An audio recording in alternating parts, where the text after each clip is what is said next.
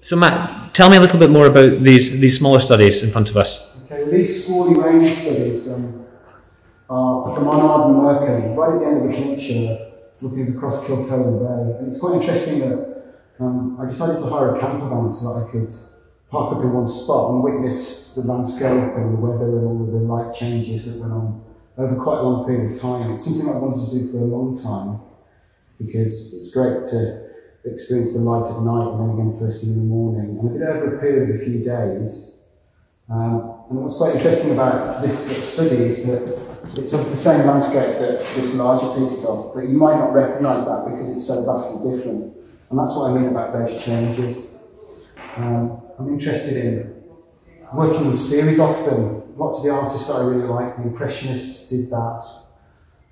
Series, Pissarro's series of Paris paintings from rooftops, the same vantage point, and looking at how that changed. So yeah, these squally rain showers, early one morning, and then later on that day, the landscape was doing this, with these amazing streams of light. And there's a whole series of works across Kilchoan Bay that relate to this, and then a whole series of these squally rain showers as that storm passed.